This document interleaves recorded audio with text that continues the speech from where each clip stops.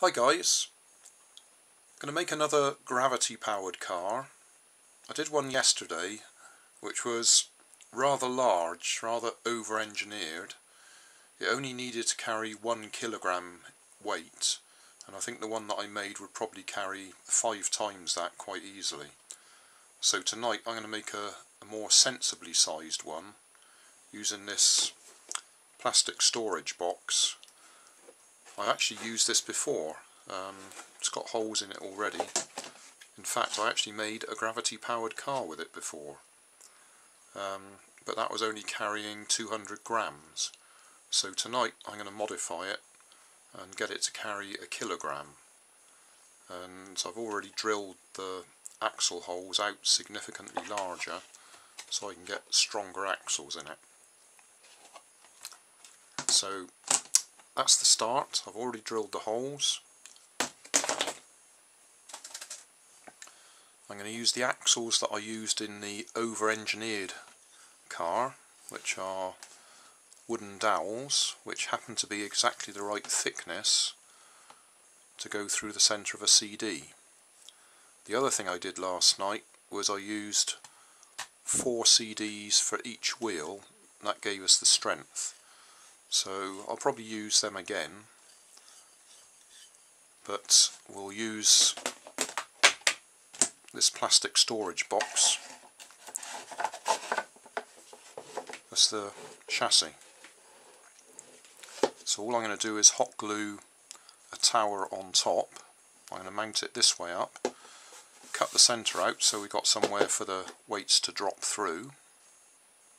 I'm going to glue the lid back in place so that we've got something for the weights to drop onto, and see if it can carry 1 kilogram. For spacers to stop the CDs rubbing against the side of the lid, I'm using the threaded part of my pop bottles. They just happen to be a good size to sit there and space the CDs away from the edge. So that's convenient because I've already got 4 of them cut out.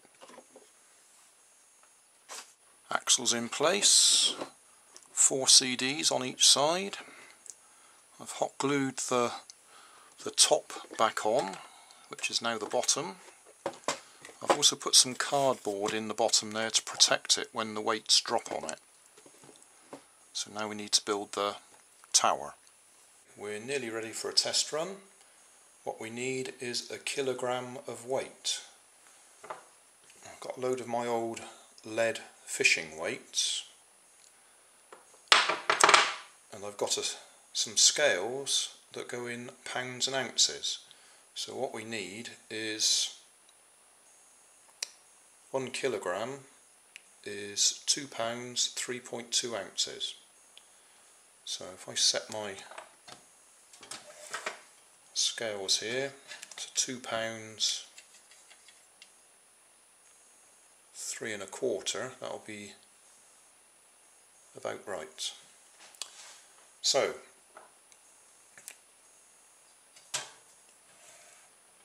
with these scales, it's when this bit comes up and down like this that it balances. It has to line up with the bar just there. So 1, 2, 3, 4, 5, 6, 7. There we go. So those lead weights add up to 1 kilogram. So I'll tie them to my fishing line and see how we do. The fishing line I think is 18 pound break strain, so that should be more than enough to carry 1 kilogram.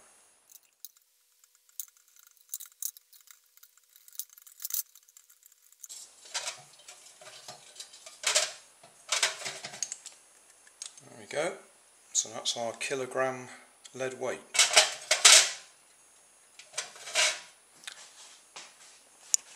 So now we need to fit that to our gravity car.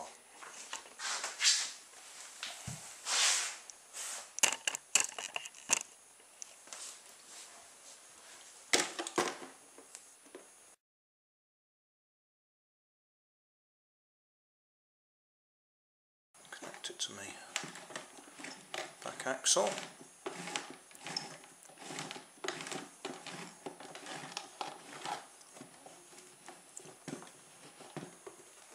Okay,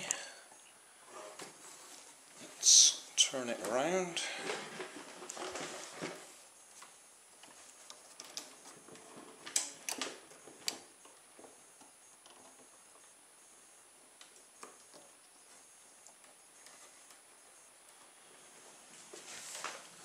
Look it up to the other end of the kitchen.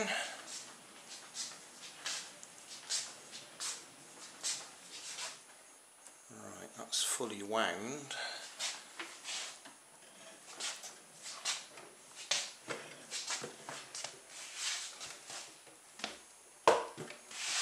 Okay, kilogram of weight.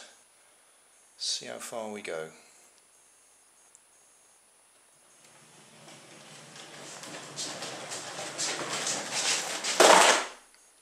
Well, that was the full length of the kitchen, easily.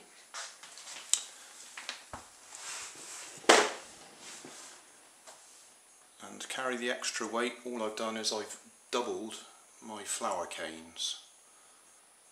And just tied them together with cable ties, so they're not even glued together.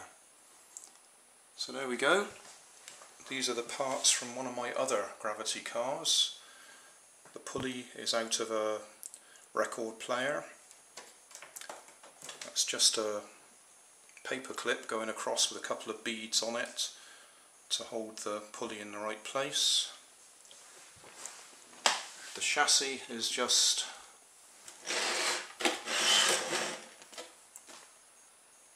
a storage box. I've turned it upside down so it's got slopes in the right directions for the flower canes, because they're just hot glued to the outside. They're actually caught in the rim and hot glued down there, and then hot glued up the side, and then from that point on they're double. So we've got double thickness flower canes. Each wheel is 4 CDs, and the axle is wooden dowel that is the same thickness as the centre of the CD. So that's a nice simple gravity car, much simpler than that one I showed last night, and for just carrying a kilogram of weight, this one is absolutely fine.